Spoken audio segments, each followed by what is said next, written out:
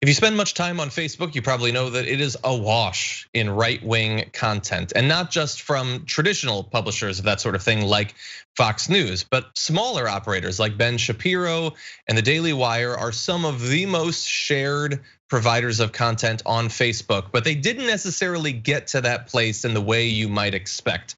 And joining us now to break it down is a journalist, lawyer, and the author and founder of the daily newsletter Popular Information, Judd Legum. Welcome back to the show. Thanks for having me. Glad to have you on. So you did a big expose on how exactly Ben Shapiro, Daily Wire, and some of these other right-wing sites have become as massive as they have. Before we delve into the techniques, how big are they? How competitive are they compared to some of these other traditional publishers of news content? It's pretty remarkable just how successful they are. A site like the Daily Wire, which has just a couple of dozen reporters who are writing very short, aggregated articles with not much new in there, are able to get as much engagement on Facebook as the New York Times and more than the Washington Post.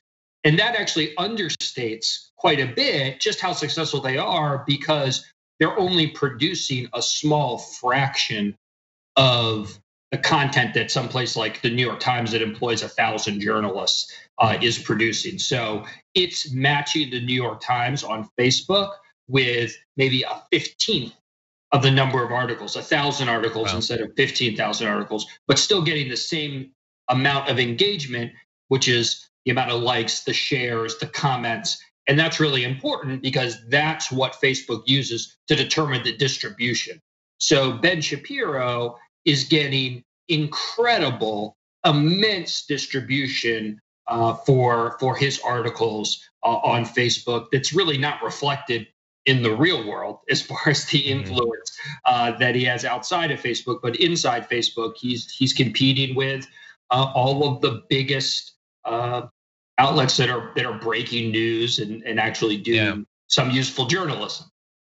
So look, so hypothetically, if they were putting out all this content and they just knew their audience and their audience just really liked it, that might be one thing. But in your investigation, you find that they are not necessarily doing it the old-fashioned way, playing by the rules. How have they gotten to the position where they can compete on equal footing with massive organizations like the New York Times? Well, they're getting substantial lift from a number of different tactics that appear to violate Facebook's rules, although Facebook isn't doing anything about this, and we can get into why maybe later. But what they're doing is, and what my last article exposed was, they have essentially entered a partnership with a site called Mad World News. And this is a really notorious site that essentially takes old articles, maybe about black on white crime, maybe about rape, just the most divisive content it can find. Maybe it's 2 years old, maybe it's 5 years old. They rewrite it, they give it a fresh URL, and then they post it to a network of Facebook pages that have millions of people. And this got to be so huge, this was profiled actually by the New York Times in their daily podcast. They interviewed these folks. They're called the Peoples who run these sites. And what Ben Shapiro has done is he's apparently struck some kind of deal where, in addition to promoting their own content, 10 or 11 times per day, these 5 massive pages post the same Daily Wire article at the same time and are generating lots of engagement. So this is obviously a huge boost to the Daily Wire and the Daily Wire's distribution. And that sort of coordinated boosting of content is not supposed to happen according to the rules, correct? As far as we understand. Yeah.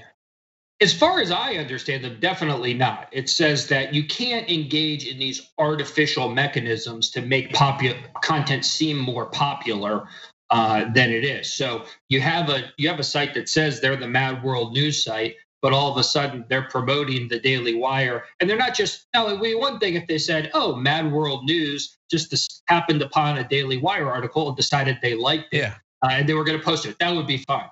But if over 3 months, and this is what I established in my investigation, 10 or 11 times every day, all 5 pages that are controlled by this junk Facebook network post the same Daily Wire articles every single time, well, then by common sense, you realize this is not just them happening upon the articles. This is a deal. And it's likely a financial deal where Ben Shapiro and the Daily Wire are paying these people to promote their stories.